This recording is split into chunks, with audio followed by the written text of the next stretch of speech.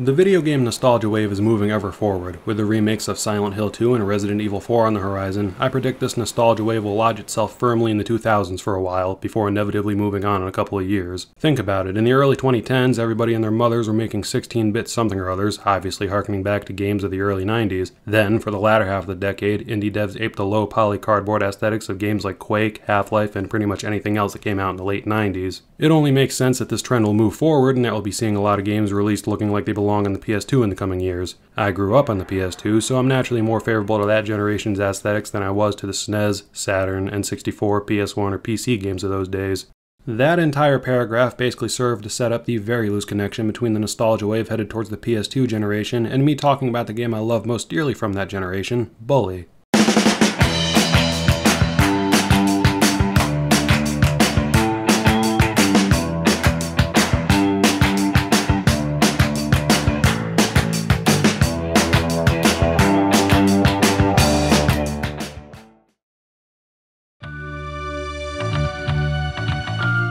Bully is the gaming equivalent of what I imagine unconditional love feels like. If you're not down for watching me make fuck me eyes at Bully for the next hour, there's the door. If you are down for that, however, grab a drink, get comfortable, and come along as I take you through probably my favorite game ever. I'll just go through the story and discuss things as they come up. I'll also try to cover some interesting to me anyway, bugs, exploits, and beta stuff as we go. Also, you might be curious as to why I'm not playing the Scholarship Edition. I own it, and I wanted to use it, but I'd heard so many stories of it being a nightmare to run on Windows 7. I use Windows 10. Software doesn't age like wine, so I figured there'd be no chance of it running smoothly, if at all. I did have a plan to install it and try and play, and it'd be a whole thing like, whoa guys, look, it's so broken, but it just ended up working. Flawlessly, in fact. I genuinely couldn't believe it. Aside from it crashing when I set the resolution to 1080, and clearly it was never meant to be played at this scale, it worked perfectly. By this point though, I was already like halfway through the game on this totally legitimate PS2 copy, so I wasn't about to start over. That's fine though. In a lot of ways I enjoy the foggy, papercraft aesthetic of this version over the enhanced edition anyway. So, before I waste any more time,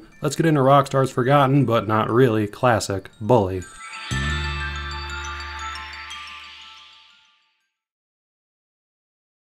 We assume the role of Jimmy Hopkins, who is basically Holden Caulfield minus the height, stupid hat, and being unbearable. Enrolled now at Bulworth Academy after being kicked out of like 17 other schools, we find ourselves at the bottom of the social totem pole. It's evident after being on campus for about 3 seconds that nobody likes Jimmy, and that will have to earn their respect, mostly through bare-knuckle brawling and shenanigans. I consider Bully to be Rockstar's swan song for the PS2 era, ignoring Vice City Stories because it basically already existed, and Manhunt 2 because suck my dick. I hesitate to say it's their most technically impressive game for the console, but it did feature Rockstar's most alive world at the time. There's not a single character that isn't named. You never see any duplicate students or faculty. There are only 4 named prefects in the game, so you can only ever be chased by 4 at one time. The students, of which there are 61, all have their own names, personalities, and alliances. Of course, this is only possible because the game's scope is so much smaller than a GTA's would be, but it works perfectly for what the game's trying to achieve. Throughout the school year, you really do start to remember all the students' names naturally like you would in reality. We meet with the head of the school and are told to stay out of trouble. I respond to this by sliding down a railing and immediately clobbering a girl.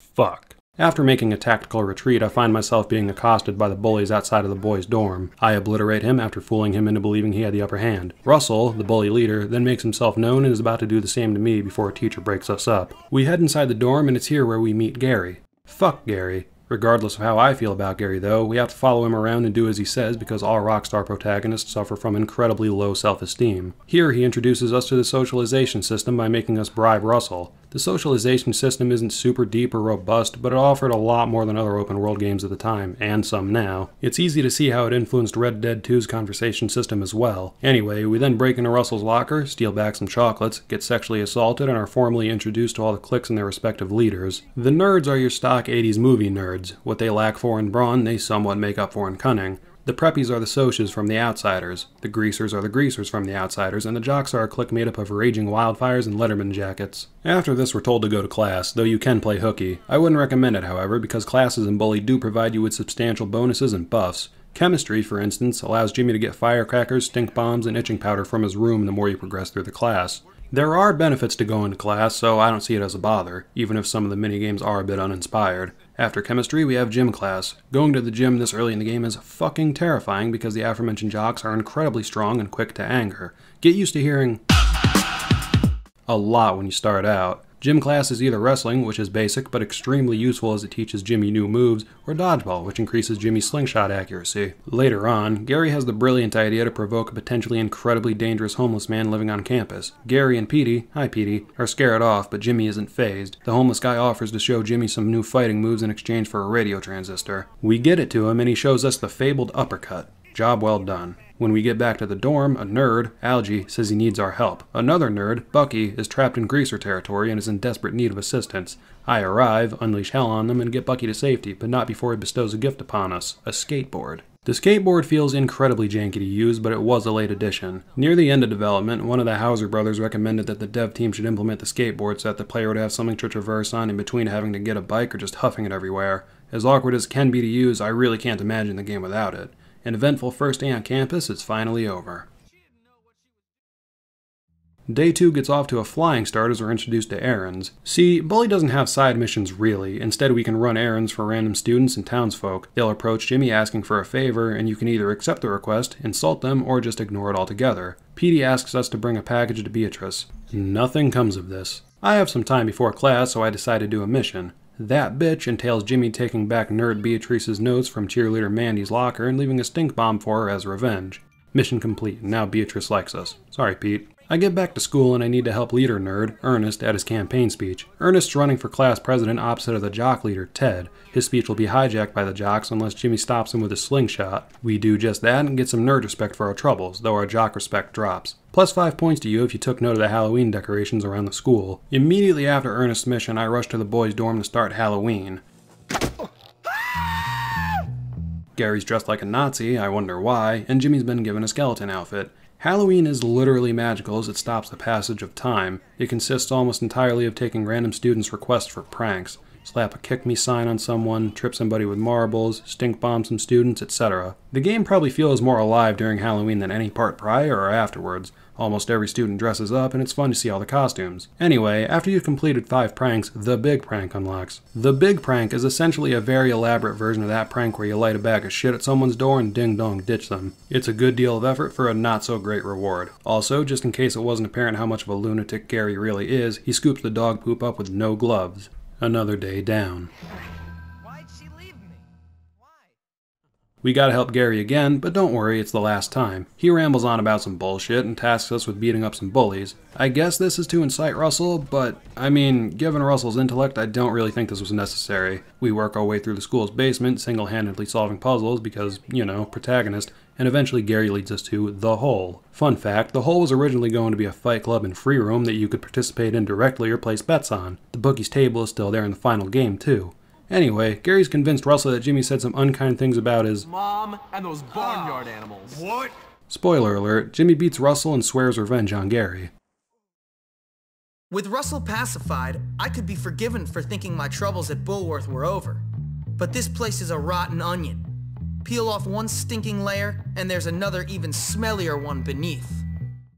Chapter 2 opens up with the head telling Jimmy to help the cook for some reason, something about humility. The bullies are pacified and the preps are our next target. We're invited to their boxing gym, but before we can engage in giving and receiving CTE, shop class. Shop class gives you better bikes, and the minigame's inputs work properly about maybe half the time. I guess we didn't pacify the bullies enough though, because those bastards stole Melvin's, Grotto's, and Gremlin's character sheets. An embarrassing chase, for me, ensues. To get the last sheet, Jimmy has to get kicked in the nuts before then kicking the other guy in the nuts. A true test of mettle. We get the sheets back to Melvin and pocket a cool $10. I decide against my better judgment and go and see the school cook. She's delightful. We have to go around town and pick up a few things for her. Her laundry, a razor, and some meat. Oh, they can't all be winners. After I finish the errand, I run from the school to my bike lockup, see that I have a new mission available inside the school, and pedal right back to the school. A good use of my limited time on this earth if I do say so. The English teacher's a drunk and the math teacher's not having it, quite frankly. I want to take a moment here and acknowledge the game's stunningly real portrayal of the difference between math and English teachers. Patrick, the math teacher, is a colossal dick who only looks out for himself, not extending any sympathy to Galloway, the English teacher, with his drinking problem. Galloway, despite his demons, is a cool, understanding dude who teaches an invaluable subject while Hattrick has an ego the size of himself and has that ego inflated by teaching a subject that, beyond basic algebra, isn't useful for 99% of the population. Listen, I'm just saying, man, Gen Ed sure as shit isn't intent on producing the next great American novelist, so why the fuck do I have to learn set theory and negations? Galloway asks Jimmy to retrieve his empty liquor bottle scattered around campus before Hattrick can show the head. Jimmy agrees. We collect the bottles, some of which would have taken a great deal of effort to hide, and hand them into Ms. Phillips, the art teacher. She then walks away with the crazy, dangerous homeless guy. I never understood that. We receive a camera for our troubles, which unlocks the photography class. Next thing on the agenda is getting in good with the prep's main and only girl, Pinky. We find her waiting in line for Sequel, the movie, and are tasked with clearing the line so she can be first. In a stunning and brave move, I steal one of the preppy's bikes and am immediately made to regret it. Buy your own bike! Whatever, I ruffled their feathers and they're not in line anymore. It only took being clotheslined off a bike and running away like a huge pussy. Next we have to get Eunice out of line. She's real entitled and demands I give her a box of chocolates to even be worthy of her attention, because as much as this game takes place in 2006, it also takes place in 1957. I run to the store, buy some chocolates, hand them to her, and escort her to a secluded spot while one of the jocks in line says something weird. Miss Phillips sure has nice feet.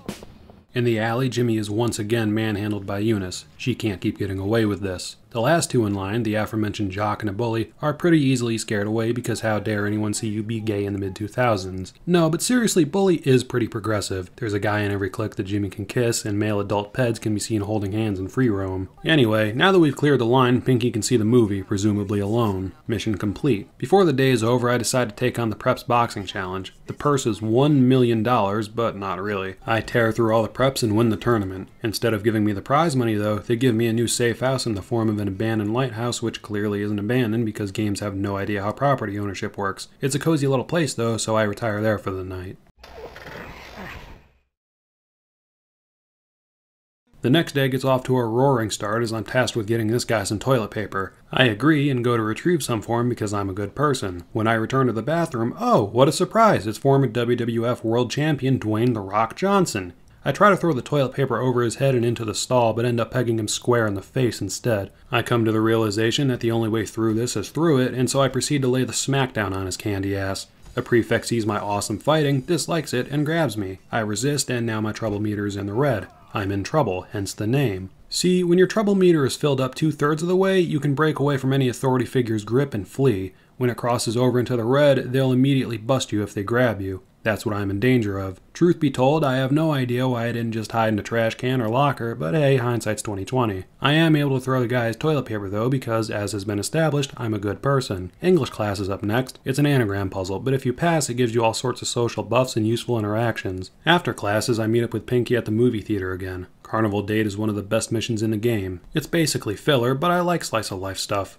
So, this is how you treat a girl? Well, not me. What are you talking about? We had a date, and you are 3 minutes late. No, we didn't.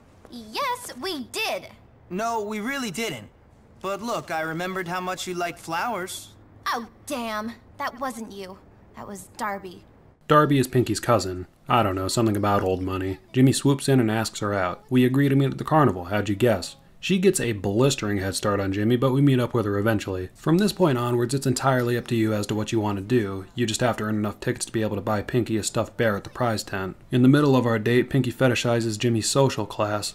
You know, I've always been strangely attracted to the socially disadvantaged, Jimmy.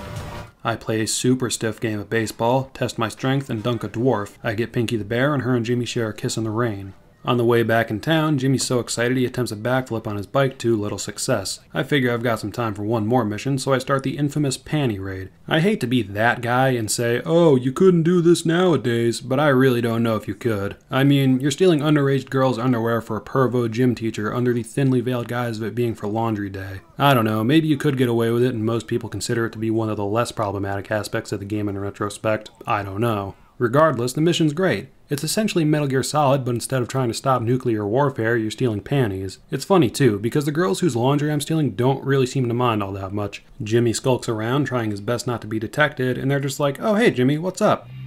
I like you, Jimmy. Sweet! At the end of the mission, Jimmy's caught by one of the students who thinks the appropriate thing to do is pull the fire alarm. The attic door is closed, so I have to escape out the front. In front of everybody. Oops. I escape by the skin of my teeth and give Burton the laundry. Reprehensible. I retire to the dorm for the Hey, wait a minute. The boys at this school outnumber the girls like 6-1, but the girls get a spacious, luxurious 2-story dorm with showers, toilets, and an attic, while we're stuck with this 1-story dingy piece of shit. What gives? Well, development time, I guess. Or resources. The boys' dorm was supposed to have a 2nd story, but it's not super clear why it was cut. If you stand far enough away and zoom in on its LOD model with the camera or slingshot, you can see the cut 2nd floor. Okay, now off to Dream World. First thing on the chopping block today is art class. Avoid these things while you complete the lines. Simple, but I'm confoundingly bad at it. Art class allows you to kiss better. Basically, every art class you complete gives a buff to how much health you gain from kissing a girl. That's a mechanic I forgot to mention. Kissing girls gives you health. Also, the more art classes you complete, the less you'll have to do to get a girl to kiss you. At first, you'll always have to give them a gift, either flowers or chocolate, but by the last art class, you basically just have to approach them and ask. The main benefit is that, by the end game, this can double your health. Anyway, then it's on to the prep boxing gym, which... You know we can't associate with you until you wear some proper clothes, huh? I guess this is as good a time as any to discuss Bully's clothing system. As you've probably noticed, each clique wears different attire. The Bullies wear the basic white academy shirt, the Preps wear aquaberry sweaters or vests, the Greasers wear leather jackets, Jock sport athletic wear, and the Nerds don astronomy club vests. There's also the unaffiliated non-clique students that wear the school's generic dark green sweater. Different cliques will treat Jimmy differently depending on what he wears. Preps will make snide remarks if you're seen wearing something low class, vice versa for the Greasers. You get the idea. Bully wasn't the first game to do this, of course, but I do like the differing responses Jimmy can get depending on what he dresses as. Anyway, Tad says we're not dressed appropriately, which, like, up yours, dude. We have to get some prep threads. We do that, and Tad lets us in on his plan to egg Hattrick's house for how he treated Galloway the other day. I'm fucking here for it. There's also this great exchange. Sure. Are you English? Well, no, I just speak this way because I'm very insecure. You see, my father is a self-made man, so I pretend to be old money, but in fact, I'm really nouveau riche. But less about me, dear boy. In addition to the obvious outsider illusions with the Preps versus the Greasers, there's also a bit of the Great Gatsby with all the insecurity of being old money instead of nouveau riche or whatever that fucking book was about. Anyway, we get the eggs and meet the Preps at Tad's house. Here, Tad confronts Jimmy about things that Jimmy never actually said, and out of the shadows, Gary swoops in to escalate the situation. It's weird though. Gary's the central antagonist, but Jimmy barely acknowledges his presence here. Oh well, we've got a fight on our hands now. I beat the Preps decisively and skedaddle, but not before Biff, the Incredible Hulk of these inbred Avengers, sees fit to destroy my being. I love the fighting in this game, but it becomes infinitely more fun the more moves you learn. As of this fight, Jimmy's moveset was pretty limited. I know that Bully's combat was basically lifted from the Warriors, but I never played that, so I can't really compare the two. It only makes sense that Bully's hand-to-hand combat is so satisfying though, since it's such a huge part of the gameplay. I arrive on campus once again and start the diary, another Beatrice retrieval mission. Just stop losing your shit, girl. Her diary was taken in class, and in it she detailed her crush on Jimmy and how he'd write her poems or something. Despite having already kissed her, Jimmy cannot allow this to get out and vows to steal back the diary. I love the nighttime ambiance in this game, with this gif of some crows flying overhead. I also love the low-key gothic aesthetic the campus has that's highlighted more after dark. Anyway, we have to break into the school through a back window. Inside, it's Metal Gear Solid again, just with higher stakes than stopping all-out nuclear war. I retrieve the diary, exit the teacher's lounge, and am immediately spotted. Awesome. I shake him though and get the diary back to Beatrice. Before I can retire to the dorm, however, I'm given a request. This little girl wants me to egg the boys' dorm. Sure thing. I do the job and am then requested to egg the girls' dorm back. Because I have no alliances, I agree to do this as well. It's past curfew, so I have to stay out of the prefect's line of sight. Unfortunately, this guy wasn't buying it at all. I get rid of him, but because life isn't fair, I guess, another one spawns right behind me as I start egging the dorm. No problem again though, Jimmy's faster than the speed of fucking light. Jimmy also gets extremely tired at 1 AM, so it's good I was able to make it back in time. Good night, world. The next day gets off to a phenomenal start as Jimmy enters a bike race to flex on the preppies. They never stood a chance. Later in the day I go to pick up my trophy. Preps can't leave well enough alone though, and steal said trophy. Ricky, the greaser in the store, lends me a hand in dealing with them. They come spilling out of my lighthouse, but Ricky and I have no trouble beating them into unconsciousness. Boys will be boys. The rest of the day is basically taken up by me racing go-karts. Beyond the UI being completely busted, I can't really think of a way to make this interesting, but it will pay off later. 10 out of 10 day. I start off the next day by wedging a preppy. I go to check up on Russell, but oh look, it's former WWF World Champion Bruno Sammartino. The convenience store clerk asks how my egging with Tad went. Poorly, I tell him. The grown man then suggests that we go and egg Tad's house while his parents aren't home. I'm irresponsible and dangerously impulsive, so I do just that. I throw an egg through every open window while Russell provides ground support. I do eventually meet my match in Biff though, who's more a monster truck in a sweater than he is human. I make a tactical retreat. The fucking police show up for some reason and I hightail it out of there. I get $15 for my troubles from, well, I don't know, and take a bus back to school. Nothing to make me feel like I'm having a stroke more than English class. The biology teacher sends for me. He wants me to kill lead prep Darby Harrington's plant. I disguise myself as a prep, a ruse that should fool absolutely no one, and find my way into Harrington House. I kill the plant in the most exciting way possible and fight my way back out through a horde of preps. Job well done. On my way to the safe house, I'm asked by Christy to escort her to her dorm safely. Because I'm a gentleman, I agree to walk with her. On the way there, Christy hits Jimmy with some of the stupidest fucking gossip I've ever heard. I hear everyone is betting on the jocks this year. I swear she got a nose job, and she's like only 12. It's totally not cool. Do you ever start a rumor about yourself? School elections are always rigged with money changing hands. Did you hear there's fresh blood on the floor of the hole? Have you ever spread a rumor that wasn't true? Whatever, we get her to the dorm safely and retire for the night.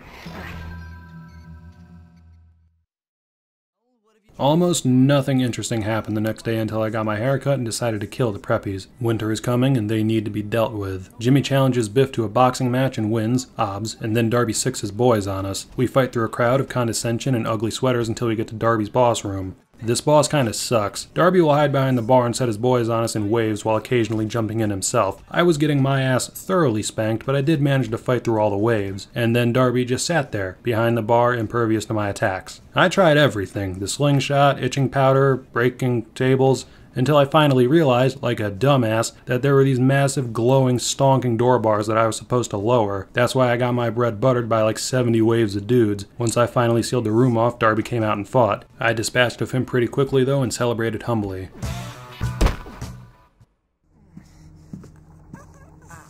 Who's the boss now? I can't hear you, rich kids. Who's the boss now, my waspy little friend? Answer the question. You are... Louder! You are... Good. That's right. Me. Now you girls, learn to play nice. You understand? On to chapter 3. Now, Darby is really stupid, malevolent, and rich. So it will surprise none of you to discover in a future life, he'll end up in Congress. But this is my story, not his. With the trust fund babies under control, it's time to turn my attention to their sworn enemies, those greaseball kids.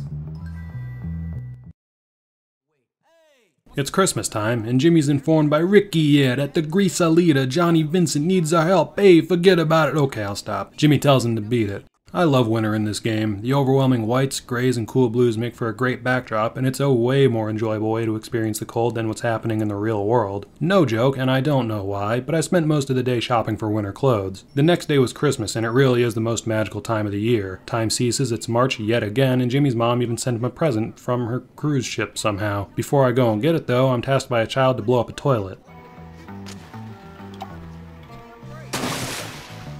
All in a day's work. I'm not sure how Jimmy's mom sent him a present from her cruise ship, but seeing as this is the most stylish piece of outerwear I've ever seen, I'll let this plot hole slide. Evidently, the other students don't share my appreciation for high fashion. The rest of the day was spent go-karting again to some of the most bumpinest music ever recorded.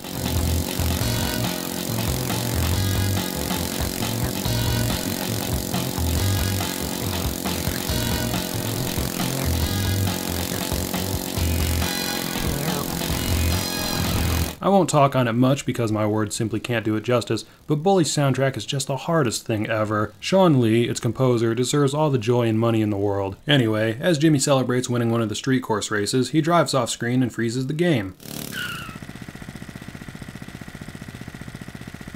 Thanks, champ. I lose an hour and a half of my life trying to get back to where I was, but Bully's incredible, so I'm not going to be too upset about it. I pick up roughly where I left off, and I'm asked by Johnny, greaser leader, remember, to get pictures of his girlfriend, Lola, cheating on him with a prep. It's interesting to note, though, Johnny says this. Look, meet me at the underpass near New Coventry tonight. When, like, bro, we're literally already there. I get the photos and hand them to Johnny, confirming his suspicions. Sorry about your crumbling relationship, man. After this, Johnny tasks us with baiting the prep here so he and the greasers can ambush him. Getting the preps here was an ordeal. First I almost kill them on their bikes, and then I fall off mine when the door doesn't open fast enough. Whatever, inside we beat the absolute tar out of them. I head back to the dorm and retire for the night, bruised and battered after falling off my bike and taking a firecracker to the face.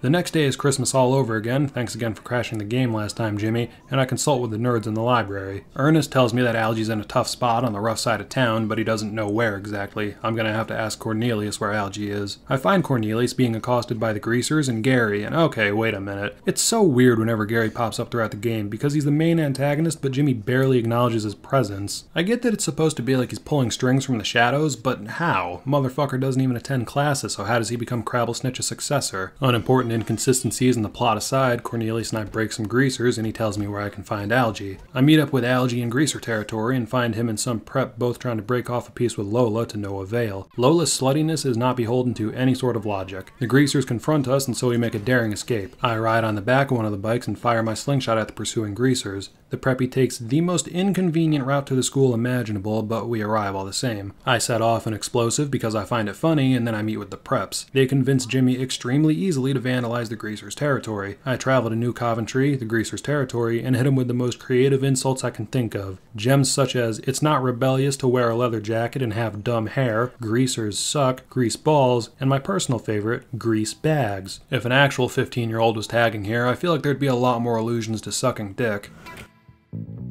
Somebody is gonna get their freaking lights knocked out! The Greasers' reading comprehension fails them again. I decide I need another safe house, and so I decimate the Greasers living in this old sports bar. Property acquired. Great job, Rockstar. First order of business today, destroy the math teacher's manhood. After that, photography. Ms. Phillips tasked me with taking photos of homeless people and dogs in New Coventry, which feels exploitative, but hey, anything for a good grade. I managed to get a good photo of Clint Eastwood here and return to class. Next thing on the agenda, bike race. I disrupt a lover's quarrel and Johnny says this. Looking for you, Johnny. At Lola's house? Yeah. In the middle of this street? Anyway, Lola flirts with both of us simultaneously before issuing a race to determine who gets her. I catch Jimmy rubbernecking and then we're off. Long story short, Johnny never stood a chance. Jimmy then makes out with Lola within earshot of Johnny because he's an absolute dog of a bloke. Later on that night, I met up with Lola under the underpass. She's looking to canoodle, but Jimmy's having none of it. Though I find it a bit rich that he says, Haven't you caused enough trouble? when he's been actively participating in said trouble. Also, like my guy, Jimmy inevitably falls for Lola's wicked charms though and agrees to fetch her belongings from the Greasers' headquarters, an abandoned tenement building. Inside, I find that most of the Greasers have become victims of transorbital lobotomies because that's the only reason I can think of as to why a lot of them put up such weak defenses. Like, look at this shit. This guy does nothing but stare at me while I take aim directly at his head. This guy alerts his buddies before running away, stopping, and turning his back to me. And this guy just stands gormlessly like a mannequin while I charge him. Anyway, we fight our way through the building and eventually come across the token black greaser armed with a massive fuck-off sledgehammer. The ensuing boss fight is incredibly easy because he never charges you and all we need to do is back up and take pot shots with the slingshot. After defeating him, we make use of the sledgehammer to break down walls and reach previously locked off sections of the building. Though I think it's a bit of a missed opportunity we're never able to use this thing against some of the Greasers. We get Lola's stuff back to her and tangle tonsils because, as was established, Jimmy's an absolute dog. We retire for the night and Jimmy sleeps like a baby despite all the pain and suffering he's caused.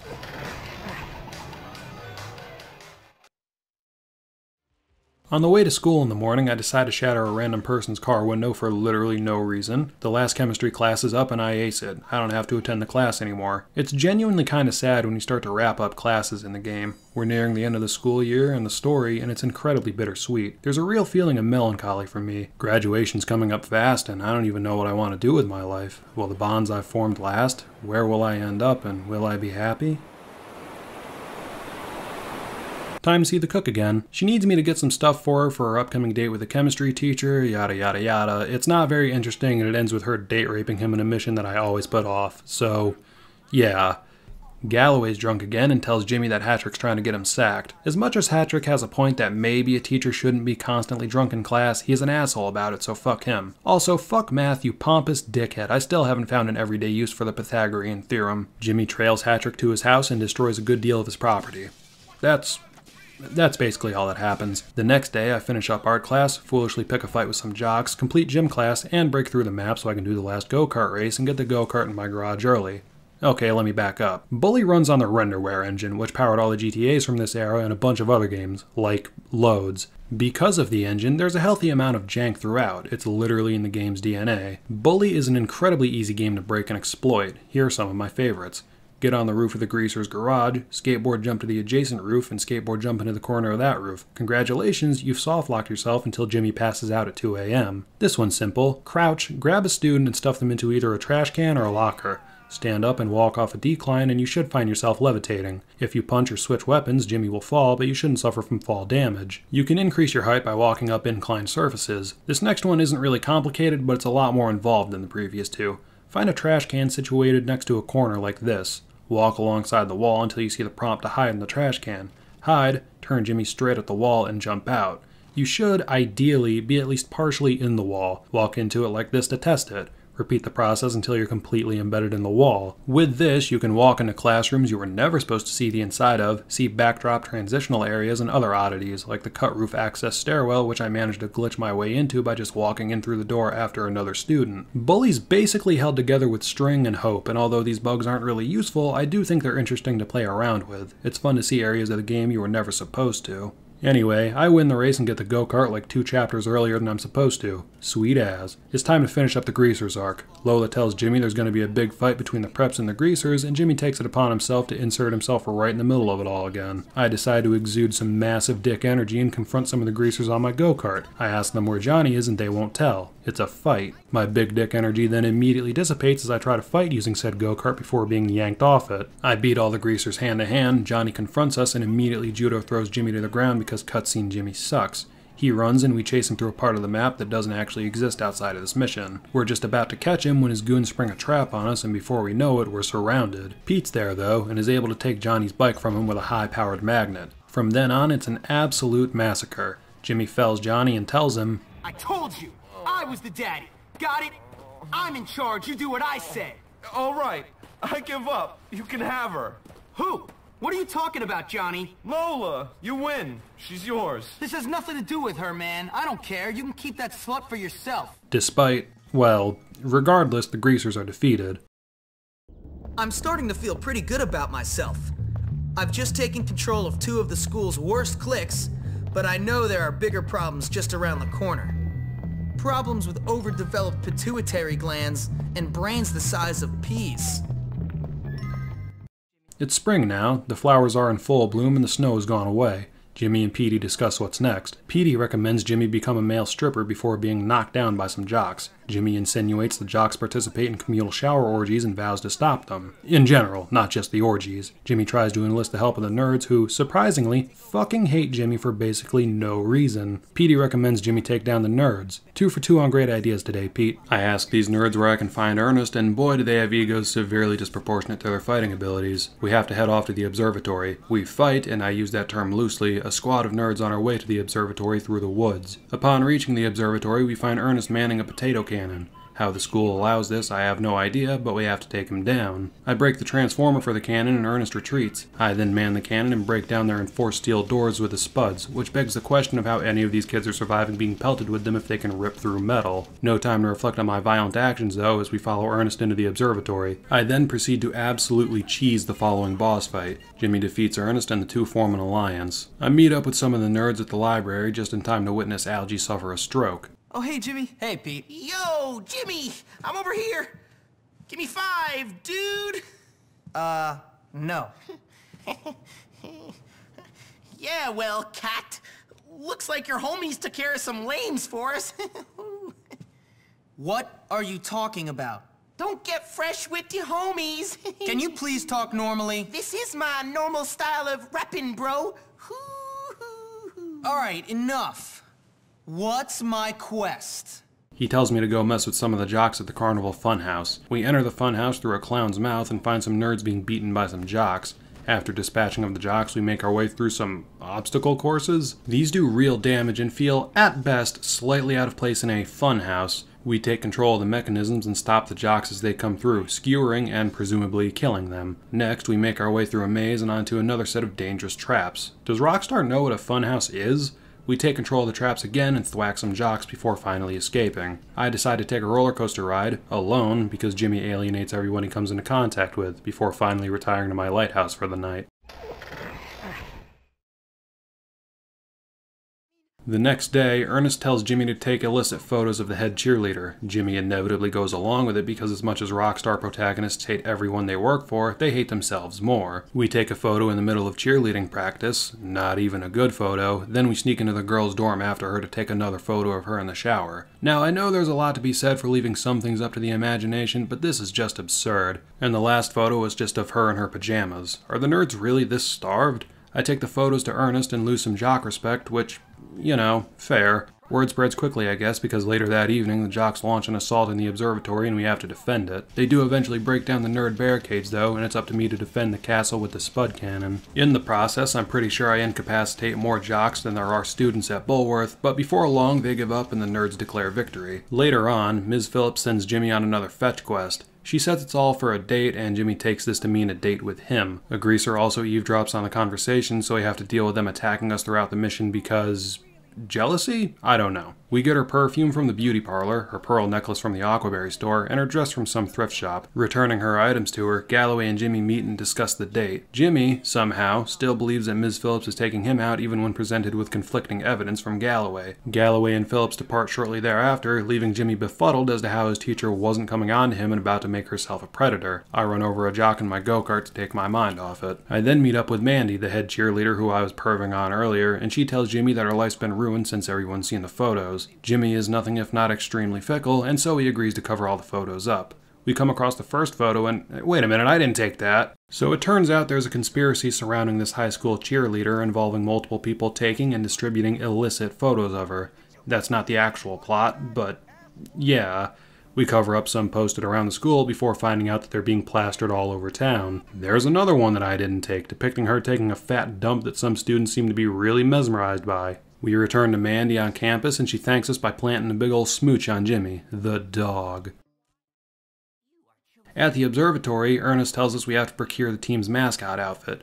I need to provoke him into chasing us, which was a pain, and then beat him in a fight in the old swimming pool. Genuinely one of the tougher bosses, which is weird since it's just a non-click student in a costume. Once we beat him down, we inherit the outfit minus the crazy power it apparently provided him. This sets up the ultimate plan to take down the jocks, but first, breaking our English teacher out of the insane asylum. Ms. Phillips tells Jimmy that Hattrick had Galloway commit himself to the hospital. Ms. Phillips asks Jimmy to break Galloway out, because I guess that's something you'd ask a 15-year-old. We Metal Gear Solid our way into and through the hospital, and eventually come upon Galloway drowning in his own misery. I must be a better person. I must be a better person. I must be a better person. Oh, God! I am pathetic! Hey, Mr. Galloway. Go away! I don't want to have another group therapy session with those people. If I have to pretend to be someone's mother one more time, I'll... Oh. Hi, Jimmy. What on earth are you doing here? Ms. Phillips sent me. She's really worried about you. Come on, let's get out of here. Oh, I can't right now, Jimmy. I'm late for my regression therapy as it is. It's fantastic.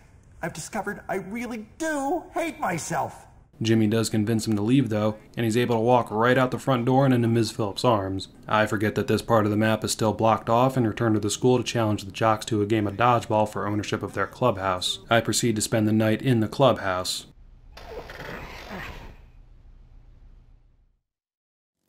In the morning, I guess I must have been bored because I decided to travel into town and challenge the nerds at the comic book store to a game of Consumo for access to their safe house. I don't think Consumo is as bad as a lot of people say it is. It just requires unbroken focus for a few minutes. I get the high score, Jimmy misses the opportunity to name himself ass on the leaderboard, and we travel back to campus. It just so happens that I have the last radio transistor the hobo needs, so I hand it in to him and learn the legendary overhead punch. There's more moves that he's taught Jimmy throughout the game that I've glossed over, but they're not important. What is important is that after Jimmy learns the overhead punch and leaves, the hobo constructs a tractor beam and is taken into the sky, never to be seen again.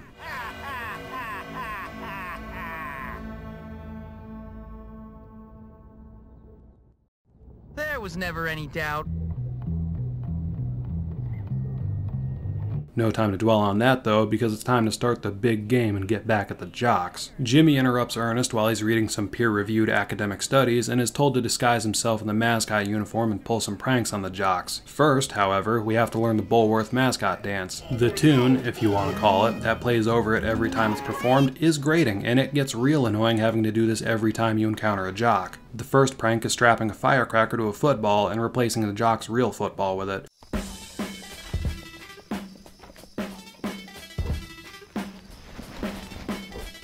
You should come this way.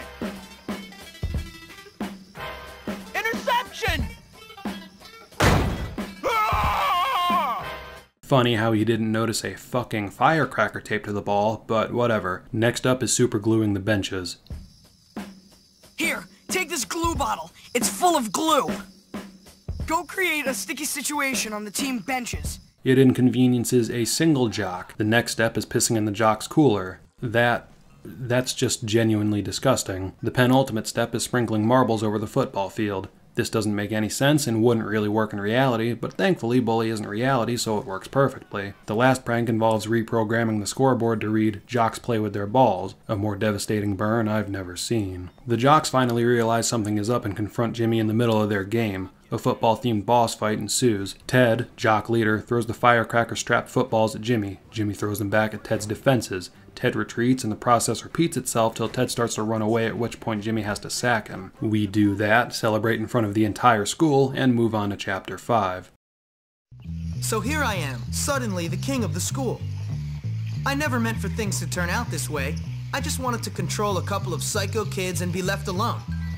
But now I guess I'm certainly going to live the good life.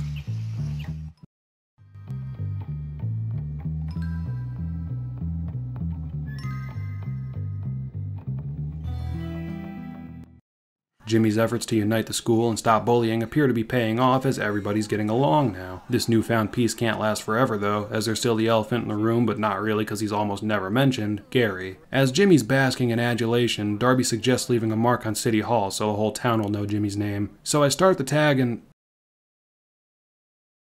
ah, crap. So I climb my ass all the way down and get some more spray paint, climb back up, and then finish the tag. People are miffed about it, but hey, what great artist isn't misunderstood in their time? It's convenient I say that because for the maybe, 5 minutes Jimmy was off campus, Gary spread a whole bunch of lies about him and single-handedly ruined his reputation. The first step to repairing Jimmy's reputation is to help the nerds out. There's a rat infestation in the library that we have to sort out. We do just that, and hey look, this barely legible PNG tells us that the rats were delivered in a box from Spencer Estates, Tad's dad's company. The plot thickens. Hey, did you know that in Sweden, 20% of all road accidents involve a moose? At least according to this globe. Side note, this isn't what globes do. The next step in healing Jimmy's reputation is to help the jocks with their smoldering gym. Mr. Burton here accuses Jimmy of setting the gym alight, even after we helped him acquire underage girls' panties. The gall. Jimmy takes it upon himself to save those trapped inside. Anyway, Jimmy saves the students trapped inside and extinguishes the fire. Manny says she saw some skeevy guy downstairs. Jimmy goes to investigate and is steamrolled before he even knows what's up. Despite his failure to capture or even identify the perp,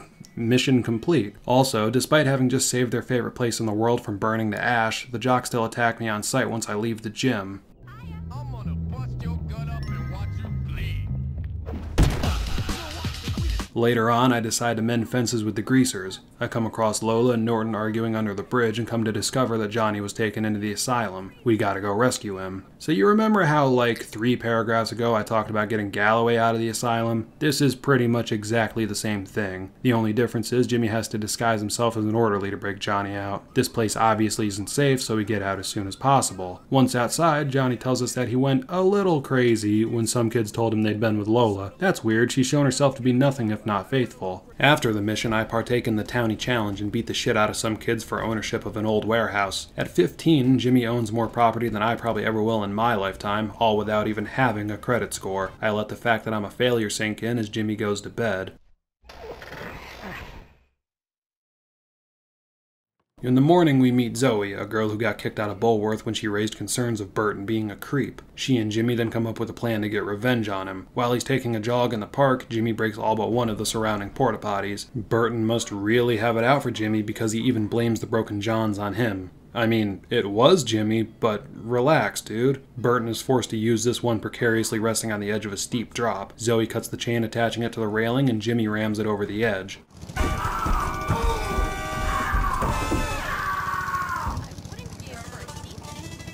Oh my God! Corn! I didn't have corn for dinner! Oh, this is awful! Oh, yuck! God damn, I stink! I'm gonna have to shower for days with bleach! This is worse than when I got hazed!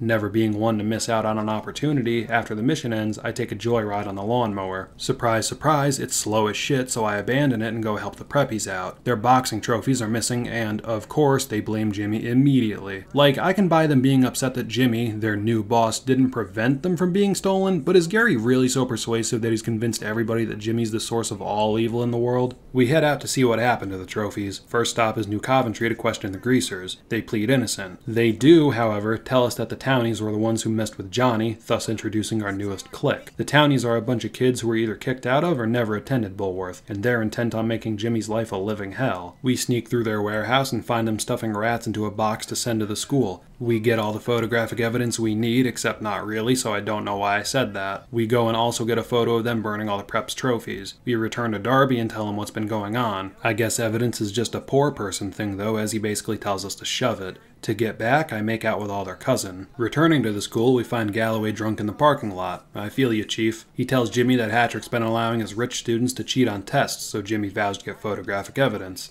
Snap, snap, snap, done. Crabblesnitch is about to fire Galloway for his drinking on the job, but is so incredulous about what Hattrick's been doing that he fires him instead. Later on, I go to pick Zoe up in my sweet go-kart, but it's only built for one person, so I just drive alongside her as she huffs it to our destination. The objective of this date is as follows: break as much stuff as you can, and whoever incurs a higher total wins. I win, of course, because Jimmy is an agent of chaos, and now Zoe likes him.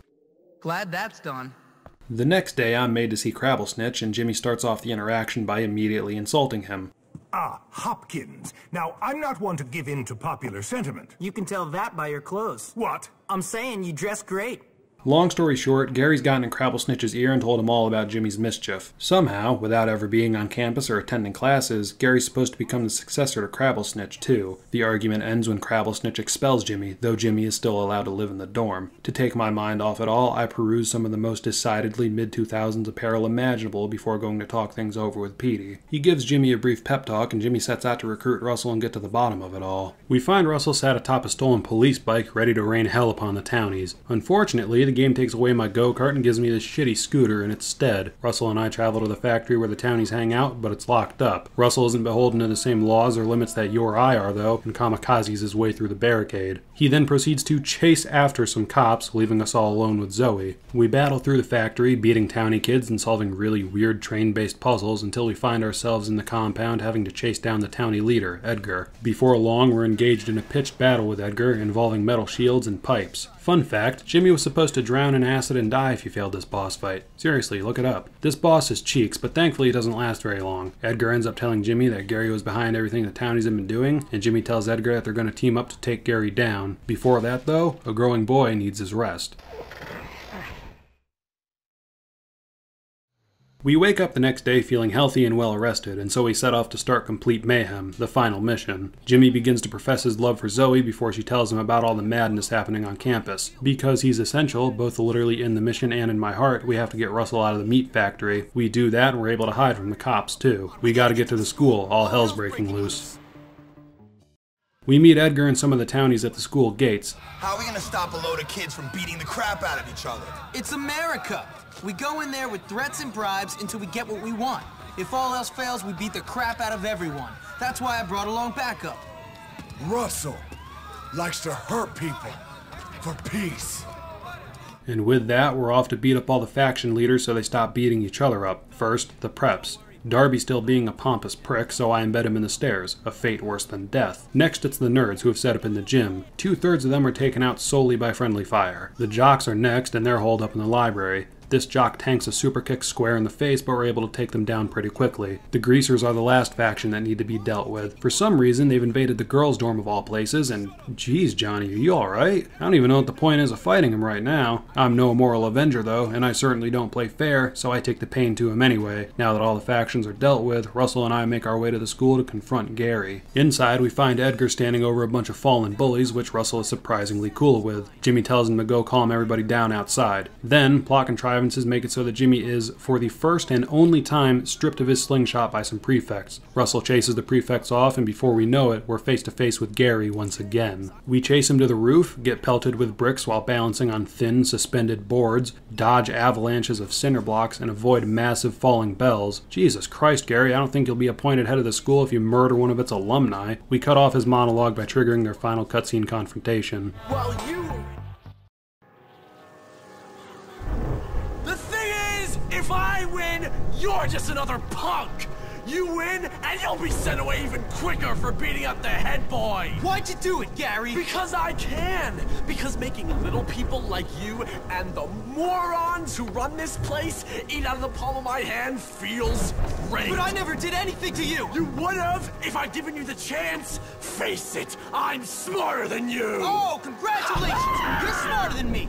You hate everyone and everyone hates you! Genius! The head likes me! I tied him up, turned his dog school into a battleground, got kids expelled unfairly, put several others into therapy, and he still likes me! You're such a loser! Well, at least my mom doesn't make her living on her back! You're dead! Whoa!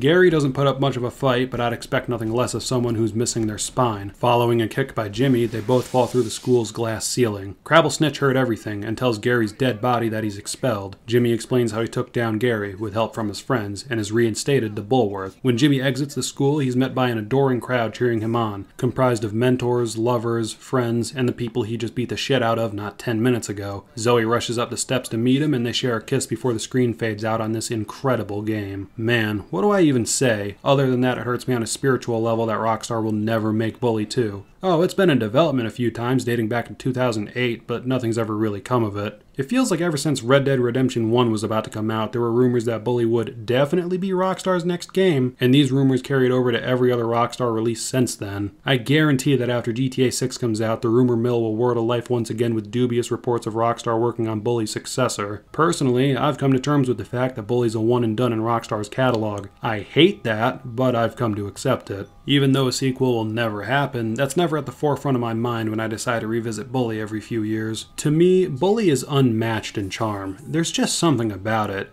It's the last gasp of the PS2 era in my mind. Characters were made up of maybe 5,000 polygons, there was an intense fog to mask model and texture pop in, the audio had a slight crackle to it, and the birds weren't real, but that's why I love it. It's one of the last major titles to come out before games went through their brown period in the late 2000s through the early 2010s. It's so nostalgic for me it's hard to put into words, but these graphics with this art style, and the slight gothic tint, and it being such a perfect time capsule to a time I only remember vaguely but incredibly fondly, I don't know, man. A lot of it probably has to do with me being a kid when it came out. This is what games looked like when I was a kid, before I was privy to the many ills of this world. Adding to that, it's inherently childish. It borders on adult themes sometimes, but not really any more in-depth than a child would understand. That's why I think setting a potential sequel in college misses the point entirely. At that point, why wouldn't our protagonist just murder, maim, steal, and commit other horrible crimes like it was GTA? In Bully, when Jimmy's out on the town, adults will tell him to go to class. You know what happens when a college student misses class?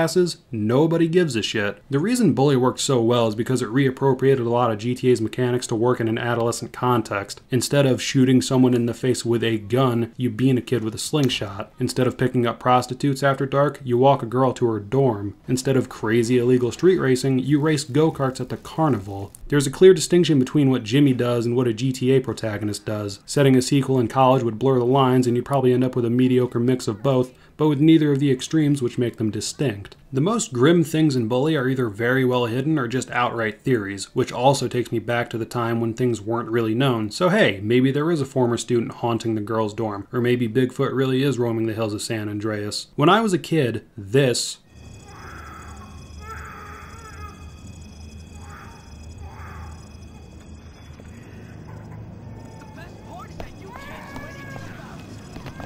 would genuinely unnerve me, and I'd be compelled to explore further. Now I know it's just an ambient audio file. It's weird that Rockstar put it here, but that's ultimately all it is. This all being said, there is a strong sense of Bulworth being an existential hellscape after beating the game. In something like GTA, it makes sense that the characters don't age at all. They're adults. They're set mostly. In Bully, it's depressing to constantly see the same kids rush to classes that they'll never complete. Jimmy and his peers are all doomed to remain at 15 or thereabouts forever, never growing, never experiencing anything new beyond the quaint borders of Bulworth, and never being cognizant of these limitations. Post-campaign Bully is depressing. It's stuck in the past. So, as much as I love coming back to it and experiencing a snapshot of the mid-2000s, it's not healthy. It's not healthy to live in the past, to be so caught up in how good things were that you never appreciate how good things could become.